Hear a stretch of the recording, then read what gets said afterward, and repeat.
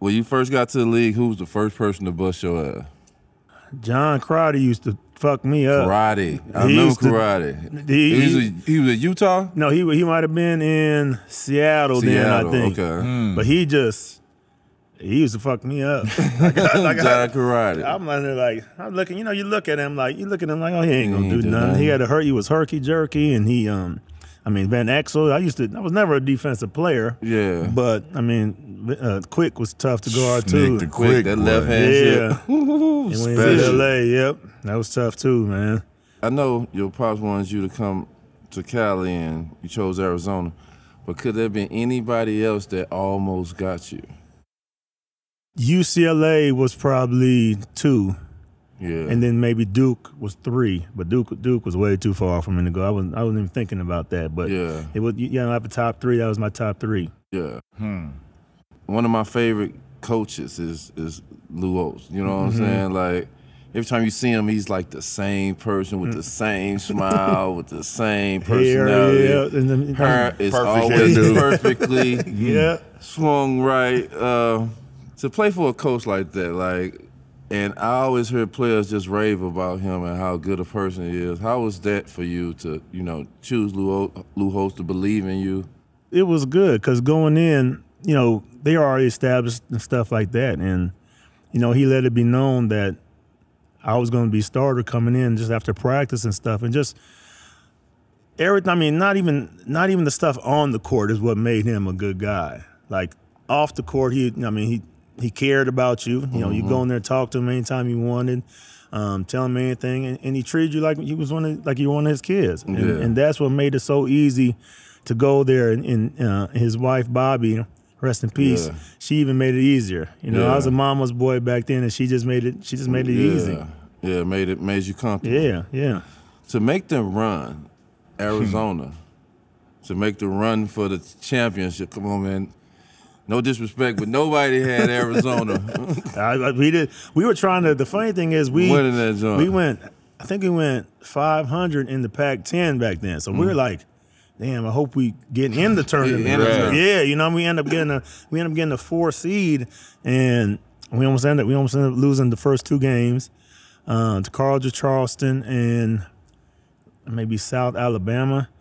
And it was just tough, and Coach Olsen comes out and tells me, like, Mike, I need you to be you. I was passive. I'm a freshman playing with juniors and sophomores. Right, yeah. I'm passive. And so he was like, I need you to be you. And that's when I kind of switched in my head, like, okay. Yeah. And then we played Providence, I think first, either Providence or maybe Kansas. And that's when I was like, okay, this is what I got to do. And that's when it clicked for me. How did your draft process go through? Vancouver ended up taking me. Yeah. Played my time, and like I said, I got drafted. I got traded to Sacramento. So Micah Heisley, the owner, was like, we're moving to a new place, and we're probably going to start over. So where would you like to go? So I gave him 5 of my top teams. And he's like, where's the number 1 place you want to go? And I told him Sacramento. And the next draft, I'm in the work. It's like 2 o'clock in the morning. I'm working out, and they're like, you got traded to Sacramento. I was like, bullshit. Yeah. I went to my car. I called from you get traded. You get a call from one team and the other team you're going to. So I was like, oh shit, it happened. Yeah. And it was the best. It was the best thing that ever happened to me. The difference between you playing in Vancouver and the difference between you playing in Sac, what would you feel like the difference is? Because I know as the opposite team, it was like, damn, we done fucked up. He done got somewhere where he comfortable and you're a threat. The thing is, I never knew how I'd get taken by going there. By White Chocolate, Jace Williams was a big time thing out there. Yeah, fan favorite. To get traded, I didn't know how the team would take me. I didn't know how the fans would accept me, and fans and the team made it so easy. It felt like I've been there for 10 years. So it just made it that easy. To have a team like that. C-Webb. Yeah, like Vladdy. I had a championship team. Doug Christie, y'all had all the pieces. Everybody knew their roles. Like, how was that to have a championship team, to be in that era where y'all the ones that was competing for the championship? It was fun. It was fun as shit, I tell you that. This play away from... I've never, because I was used to, back then, you throw in the post, it was different defensive rules too. You throw in the post, go stand over there, they go double, you get the shot. Because we had Country, Big Country, Brian Reeves, yeah. So we always played inside out. Yeah. And so going there, I remember the first day of practice, I threw it in and I run through. Ball, I had to duck because it almost hit me in the head. Webb and Vadi throwing that jump. So Coach Carrell, rest in peace, he was like, Mike, shit's going to hit you in the head. Make sure you turn around and look. Because Vancouver, you pass and just go run over there. Yeah. You know what I'm saying? So coming there and being there in Sacramento and everybody could pass and no one cared who. We knew Webb was going to get his points every night. But out of everybody else, it might be your night tonight. Might be somebody else tomorrow. So it was good just to win. Tell us about them wars y'all used to go to with the Lakers. The Lakers was the three-peat champions of the era, but they had to go through some wars to get there. It wasn't just a cakewalk. It was a championship that we should have got out of that because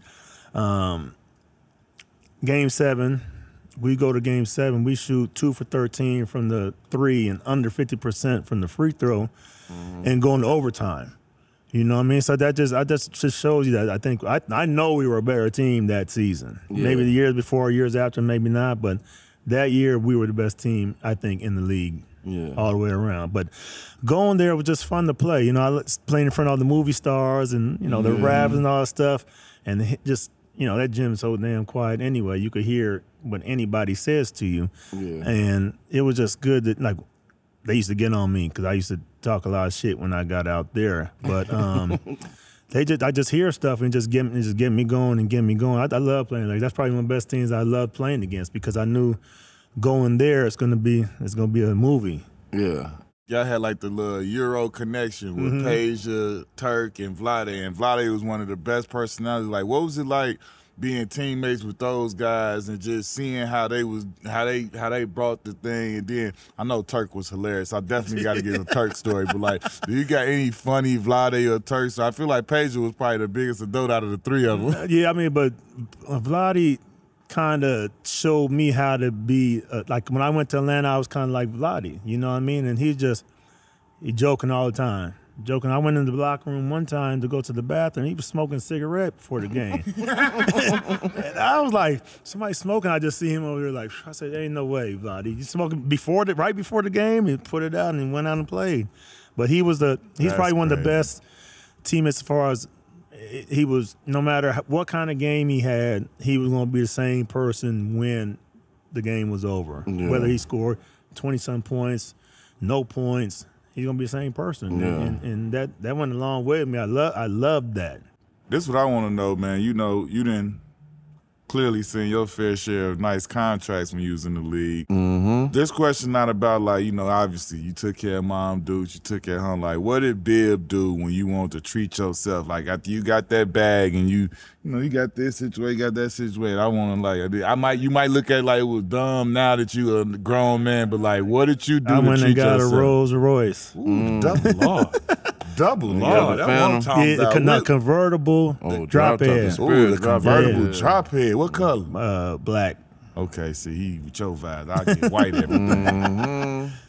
I had to go get that, man. You one of the inaugural members of the Jordan brand. Like, what was it like when you got that call? Did you understand what exactly was happening at the time? Or like, how did you, like, what was all of that like? How did that play out for you? It was good because at first I was talking with Puma.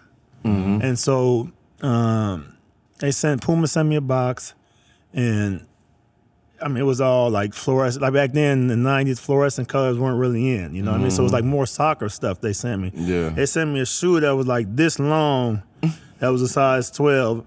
Like it would look like it was that long. And I told my I said, I can't wear this.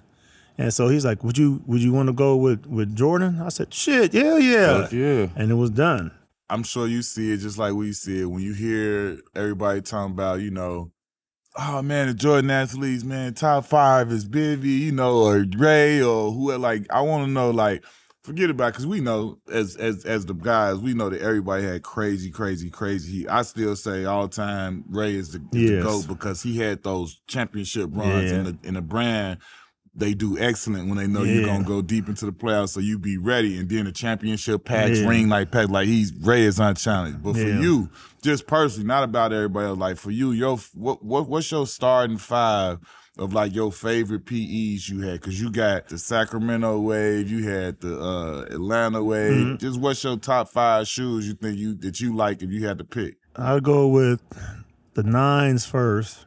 Which patent leather Sac. Sacramento. Yeah, I'll go with the 5 Sacramento, 2 Atlanta. I remember those.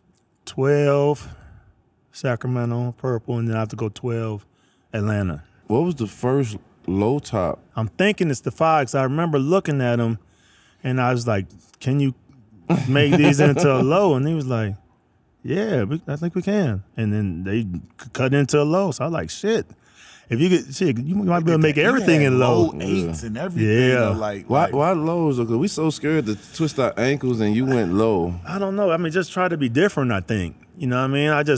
Were they lighter or something? Nah, but I can't believe like I put my shoe in them now because you have to put an insole in them. I don't even know how my foot was coming out. Like would come out. I don't know how my foot even stayed in. Like that's how low they were.